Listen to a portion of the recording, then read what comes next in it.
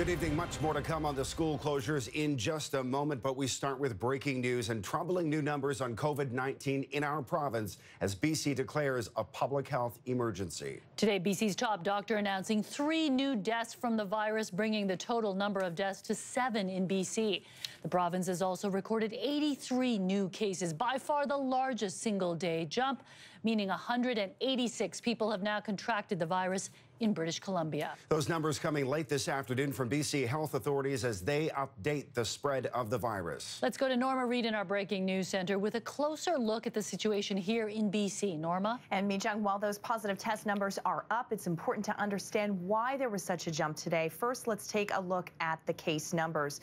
With the 83 new positive cases, BC has a total of 186.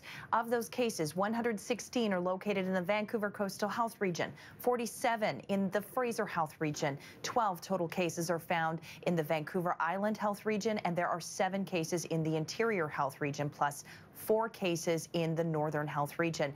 3 more people have died in BC due to COVID-19 as well. 2 people connected to the Lynn Valley Care Center outbreak, and a man in his 80s who died in a Fraser Health Region hospital, bringing the death toll number to 7.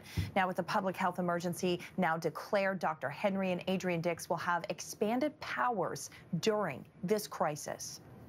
We've taken a number of unprecedented measures in the last few days, and this declaration of an emergency enables me to be faster, more streamlined and nimble in the things that we need to do right now.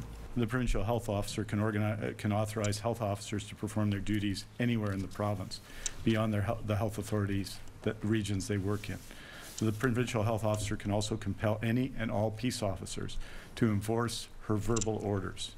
In addition, it means that I, as health minister, can amend regulations without the consent of the cabinet, and the health minister can make changes to the Public Health Act without the consent of the legislature.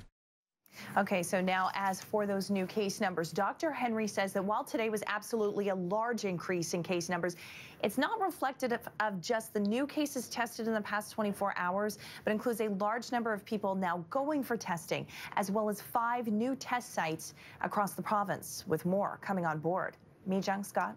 Thank you, Norma.